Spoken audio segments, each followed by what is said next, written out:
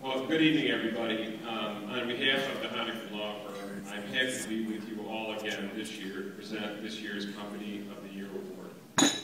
Of course, all the stories of success that you've heard tonight are about local businesses. That's why we're here.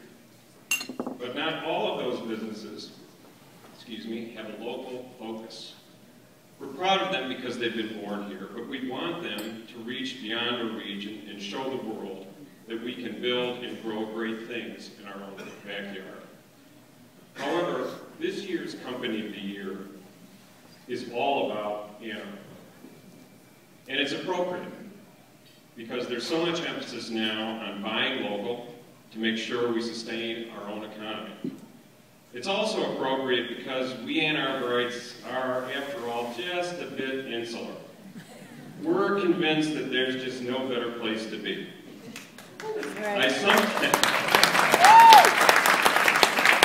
I sometimes think about us as prisoners of Ann Arbor because we'll suffer just about anything to enjoy the privilege of living in this special place.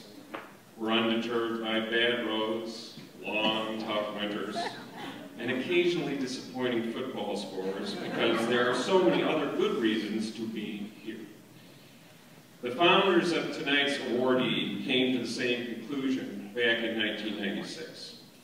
They saw opportunity in the fact that their would-be competitors were serving Ann Arbor, but not focused on Ann Arbor.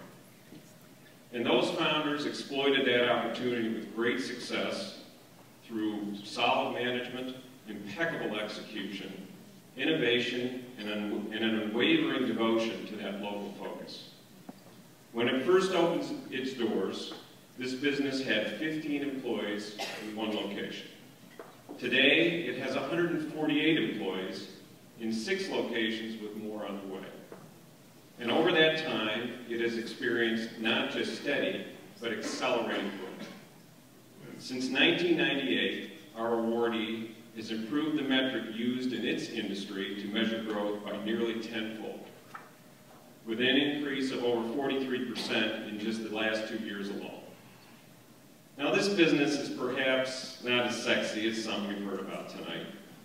It hasn't developed a life-saving medical device or created yet another play on the social media frenzy, but it has proved that you can update an old business model and improve it by focusing locally, providing personalized service, growing the community while growing the bottom line, and having a bit of fun along the way.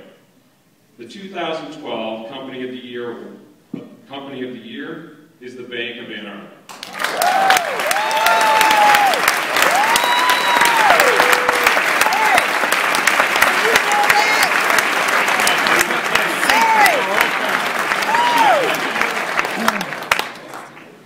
Now, of course, we're honoring the Bank of Ann Arbor tonight because it's a great business success.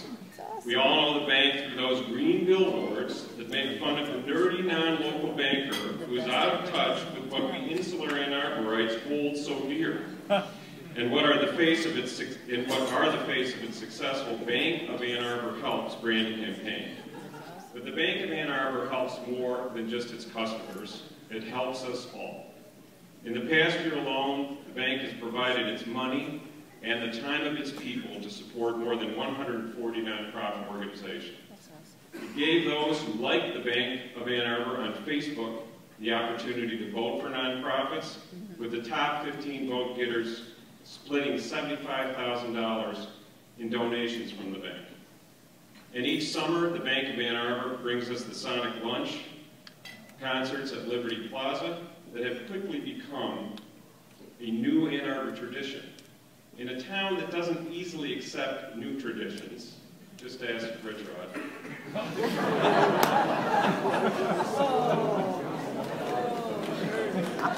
The Bank of Ann Arbor is a community bank that is now part of the fabric of this community. It's certainly true that no organization owes its success to any one person, but any successful organization must have a leader who creates a culture of success. Now, Mr. Finney, in a minute, will get to the Executive Year Award, but I do have to mention the leader of Bank of Ann Arbor, my friend Tim Marshall. Tim has not only led the bank to become the region's 5th largest financial institution, but has also created that culture of of service to community. And he practices what he preaches, serving on numerous nonprofit boards and helping to found and now chair Ann Arbor Spark. And he is a leader in his own field. He's been appointed to serve as the chair of the Federal Reserve Bank of Chicago's Community Depository Institution Advisory Council. And for that reason, Tim unfortunately is not here this evening because he's hanging out with Ben Bernanke in Washington, D.C. Now that sounds pretty serious, but remember I mentioned that the Bank of Ann Arbor likes to have a bit of fun, which takes us back to those green billboards. They've sported over 100 headlines since the campaign began, and new ones are much anticipated. In fact, the unqualified marketing success of those billboards has led to an article in Forbes magazine and to more Facebook followers for Bank of Ann Arbor than J.P. Morgan Chase has worldwide. Now my particular favorite is this one. Non-local bankers think Heefja is a typo. And I have to admit that while I've lived here for the vast majority of life, even I don't get some of them, but as my colleagues will tell you, I don't get out much. But perhaps the billboard heading that best typifies tonight's celebration of Company of the Year is, non-local bankers think community high is why we're feeling really good. So we owe the community high we're enjoying here tonight, in no small part to the success of our great community bank, Bank of Ann Arbor. I'd like to welcome to the stage Patti Judson, accepted role. Patti is one founding employee of Bank of Ann Arbor.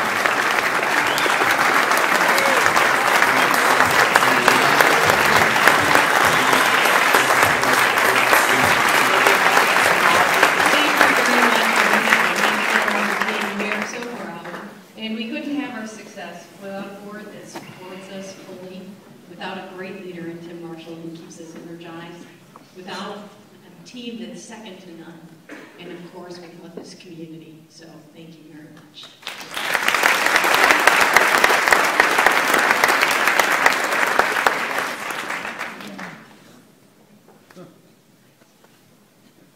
Well, that was a well-deserved honor, and certainly everyone at Bank of Ann Arbor should be very proud of that, our community as well.